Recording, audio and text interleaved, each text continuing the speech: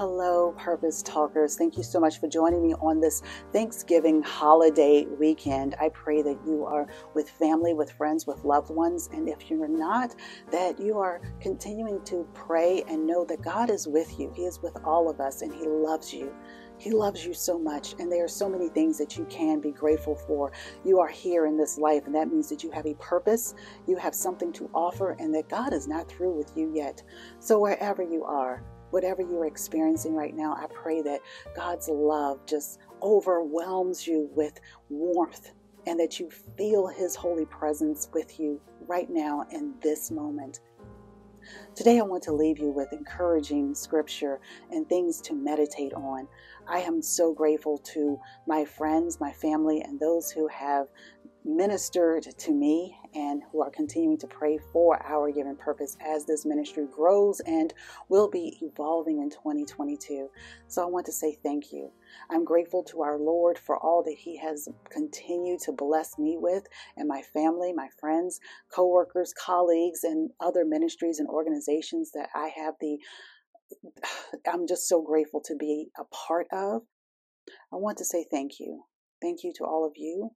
Thank you for your devotion, for your obedience, for your guidance, for the things that you are doing to ensure that the gospel is heard through your unique experiences and that you are bringing others into the right fellowship with Jesus Christ. I say thank you. I love you all, and I look forward to seeing you next week.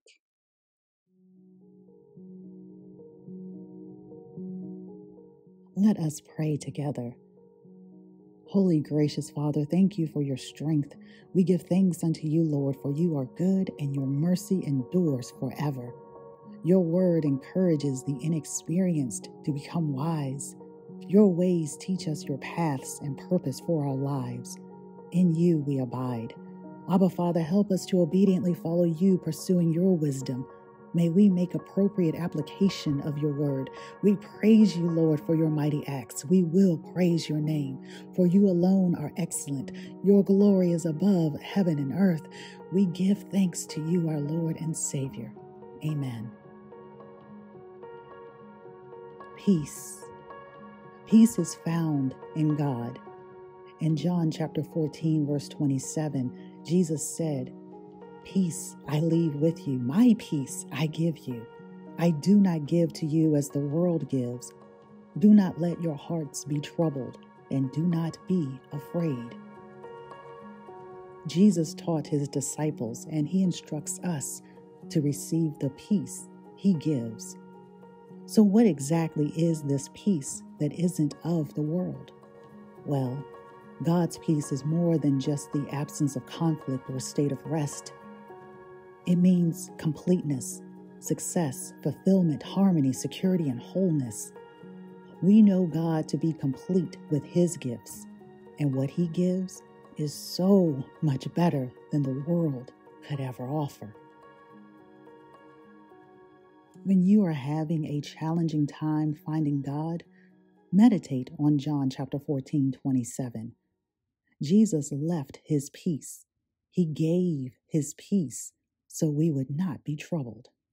God's peace is quiet, tranquil, devoid of violence or force. It can be a state of being. A peacemaker is one who helps others solve conflict and reach a peaceful solution. In James chapter 3, verses 13 through 18, it says, "Who is wise and understanding among you? Let him show by his good behavior his works with the humility of wisdom. But if you have bitter jealousy and selfish ambition in your hearts, do not boast and tell lies against the truth. This is not the wisdom that comes down from above, but is earthly, unspiritual, demonic.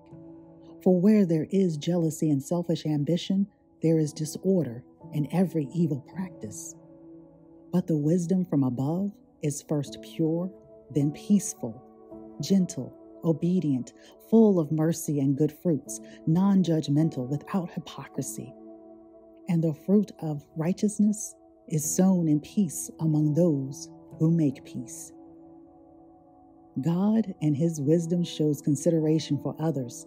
It is submission, mercy, sincerity, impartiality. It is peace. Colossians 3:15. Let the peace of Christ rule in your hearts, since as members of one body you were called to peace, and be thankful. And finally, I leave with you 2 Thessalonians 3:16. Now may the Lord of peace himself give you peace at all times and in every way. The Lord be with you all.